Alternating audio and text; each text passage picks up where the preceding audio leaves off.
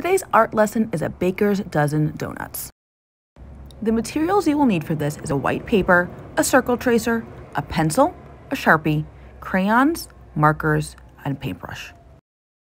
Let's start by tracing our circle 6 times. We're going to be creating a baker's dozen, which means a half a dozen, so we're going to be making 6 donuts. Once all your circles are traced, draw a smaller circle in the center for the donut holes. Now Sharpie all of your pencil marks. Once you have it Sharpied, you can erase your pencil marks if you would like.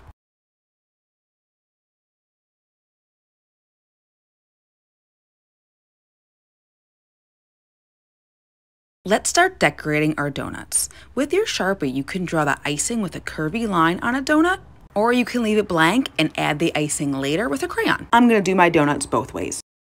Now it's time to go in with our crayons and add the details. You can add details like sprinkles, or you can add details like jelly, or even icing. You can use a variety of colors as well. Make sure you're pressing down hard when you color with your crayons so that it'll show through later when we add our paint on top. It might look like one of my donuts is going to be empty, but just wait until we start the paint. That white crayon is going to show through. I forgot to mention earlier, you're going to want a piece of tinfoil or a Ziploc bag to put your paint on. We're going to be using our markers to create the paint. You'll notice my piece of plastic to the left of me.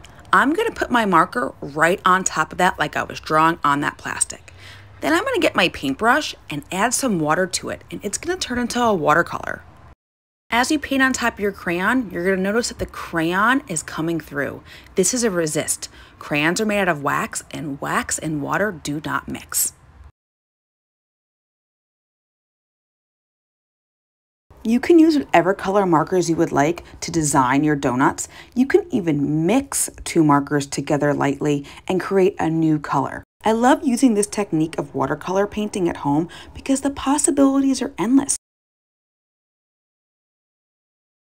You'll notice now I'm going to be using some yellow and a little bit of brown to create my cake donut or my vanilla donut.